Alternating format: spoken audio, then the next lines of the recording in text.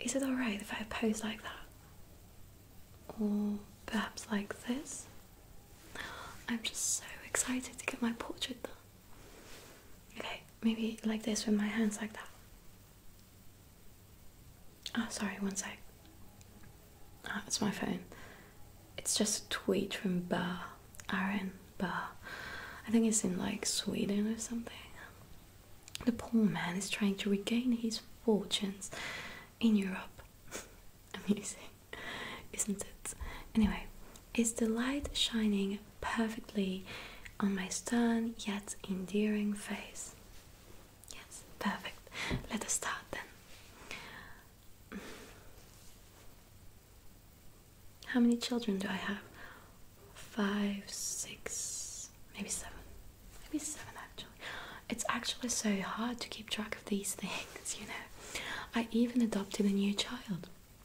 Well, yes, it is the trend of nowadays. A trend that I am starting actually, because I have decided I would be the mother of all children whose parents have met a terrible and gruesome death.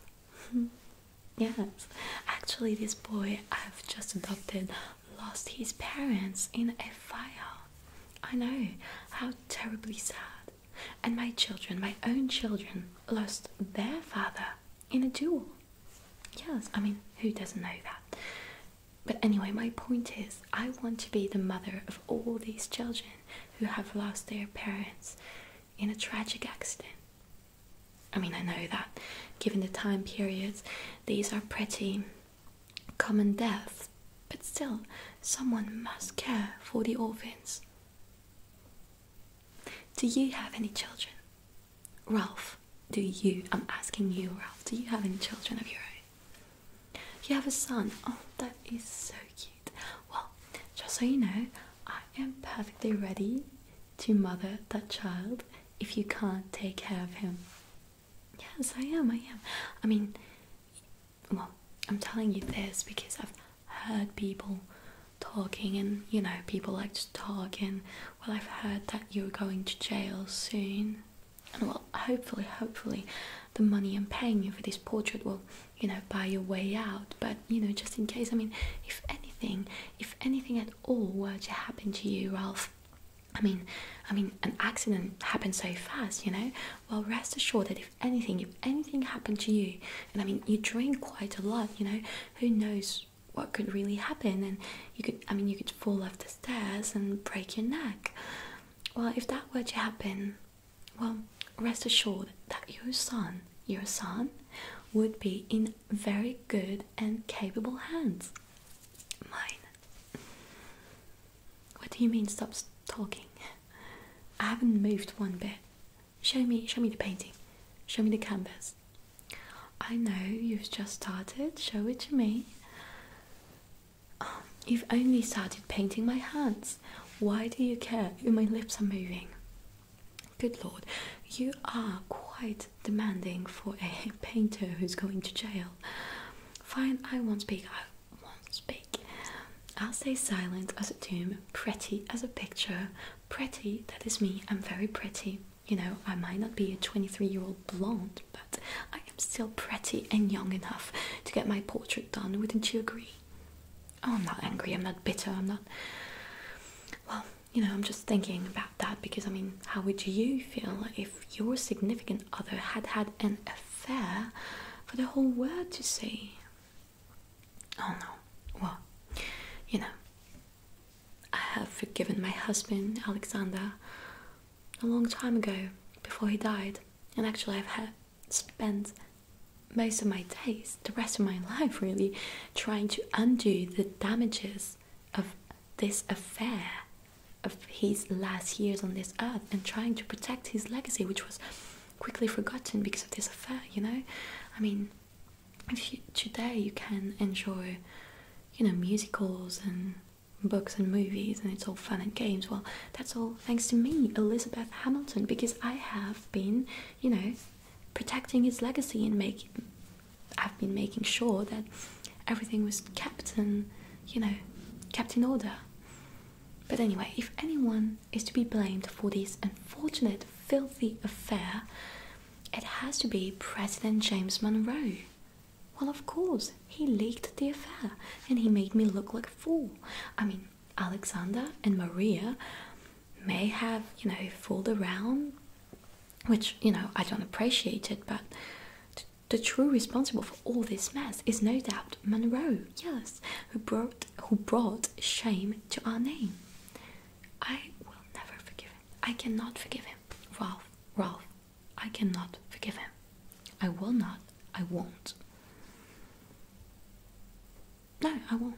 But on the other hand, if he were to die of a, unexpected, brutal, tragic death, I mean, if he had a horrible, terrible accident, I would, of course, care for his children and place them in my institution, in my private orphanage in New York, because children shouldn't be held responsible or blamed for their parents' madness. And I've made the promise to be a mother of all these poor children. I mean, saving my name, securing my place in society, my fortune, my house, the good old Grange. Well, it was no child's play. As much as I love children, it was no child's play. I mean, you would expect that I'm good at spending and saving, and I mean, I basically helped creating the national financial system. So I guess, I've always been a great economist. And, I mean, the system I've helped create is still in use in the United States today. So, I mean, how do you think I can even afford this portrait? Well, I have been keeping the whole family on a very, very, very tight budget. Yes, but when you have Christian faith and a lot of love and charity and generosity and love and a lot of love in your heart, well, anything is possible. Anything at all. I mean, our orphanage in New York would be the perfect place for your son. Little Ralph Jr., how do you call him? Ralph Elisa. Okay, well, little Ralph Elisa could be my next charity work, and it would be amazing. I mean, my last little protege, I was talking about him just before. This boy I adopted, he just recently died at the Mexican War. How awful, can you imagine? I cared for the young boy ever since he lost his parents. I paid for his education, I've found him a good place, and then just, gone. One cannonball is all it took. One cannonball and he was gone. Yes. Life is short, that is for sure. But this portrait that you're painting, this portrait will last forever. Forever it will last. Oh, hold on a minute, I just got a text. Can you put the brush down? Yeah, okay. Oh my god, it's from Monroe, from James Monroe. Can you actually believe it? We were literally just speaking about the man. Oh my god, he wants to bury the hatchet. Is this a joke? Okay, do you want me to read what he just written to me? Okay, listen to that. Alright. Then again, the truth is, I ain't really here to start problems. Girl, I swear to God, them hoes can never say they got him. What the hell? What the hell is this text? I mean, I don't care whether a hose can say they've got Hamilton or not. I mean, it's still his fault. I mean, he was here to start problems in the first. I don't even want to get into it. You know what? I can't believe my eyes. No lapse of time, no nearness to the grave will make any difference. This man, James Monroe, shall never be welcome to my house.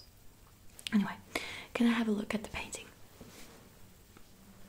Can you make me look more alive? I don't know, try and do it with more duete, you know, your hands should be as light as a feather. Yeah, go on and try. I'd like to have a bit of, you know, glow on the nose, tip of the nose, on the cheekbones, on the tip of my chin, and my forehead. You know, I want that glow. You know, I really want that glow. You know, bounce that brush, like, yeah, bounce it, bounce that brush. Yeah, yeah, you got it. Okay, okay. Okay, I'll pose again. Oh my god, hold the brush. I'm so sorry, I just got another text. Yet another text. I hope it's not Monroe. I mean, I've ignored it. The message should be like, you know, he should have understood. I don't want to speak to him. But alright, what is it? Oh, it's Angelica and Peggy. They're my sisters. They want to have lunch together. Well, I guess we'll have to take a break then. Well, I don't have anything on me. I don't have any money on me, so I can't pay you right now, but I'll pay you next time. And, you know, you don't have to worry. As you know, the Hamilton always pay their debts.